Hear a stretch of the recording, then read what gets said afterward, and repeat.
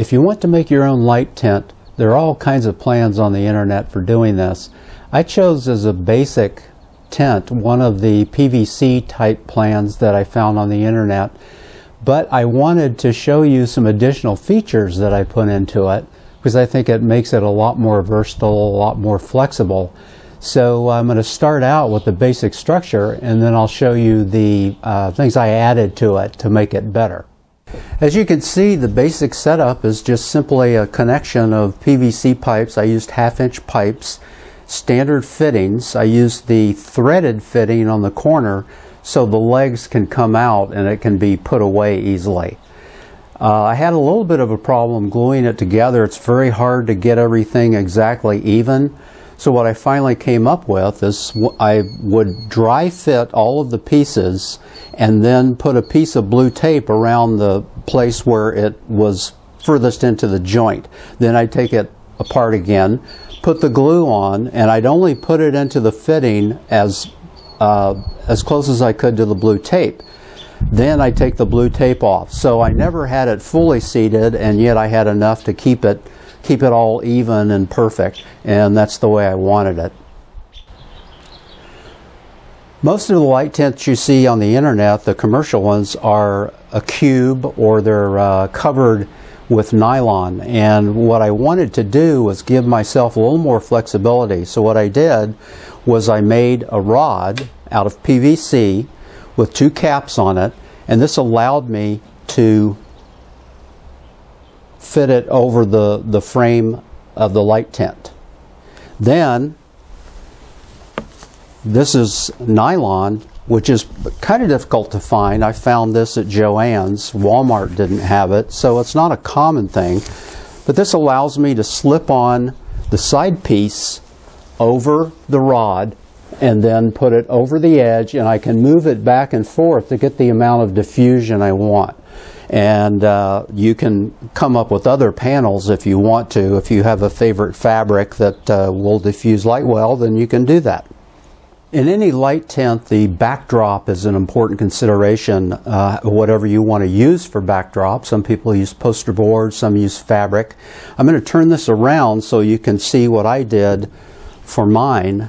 I put 2 large cup hooks, and I had to bend them a little bit.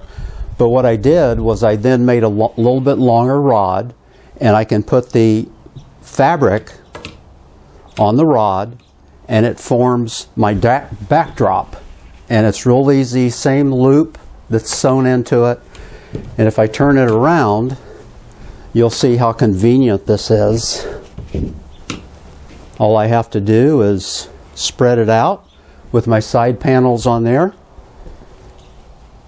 and I have a nice fabric backdrop that I can easily change colors for. I also use the clamp type lighting, which I got at Home Depot. They're $8–9 bucks, and you can now get the CFL bulb, a 4-pack for $10. These have come down in price considerably. This is a 23-watt, 100-watt equivalent CFL, and it's a bright white, which is 3,500 Kelvin on the light scale, and it diffuses and puts on a really nice light. I'm taking pictures of things that I sell on eBay, and I don't like reflection, which is what brought me to this light tent project in the first place. So it works great, and I can take plastic covered objects and take a picture of them without any reflection. As far as the frame, I spent about $20 making the frame. As you can see, it fits on a standard card table, and it's just a little less deep than it is wide. And I just came up with my own measurements and made it to my own dimensions. As far as the fabric, that was the most expensive part of the whole project. I spent about $40 on fabrics, but I have half a dozen different colors for my backgrounds. Fabric that's shiny on one side and kind of flat on the other makes something really good, because then you can flip it around and use both sides. The side stops, as I said, are nylon, and so far in tests this has worked really good. I've put some really nice pictures out on eBay, and so I'm really happy with it, and that's why I wanted to share it. One problem I have is I'm using chairs to clamp the lights to, and this just hasn't worked out well. So I'm getting ready to make a couple of concrete poles.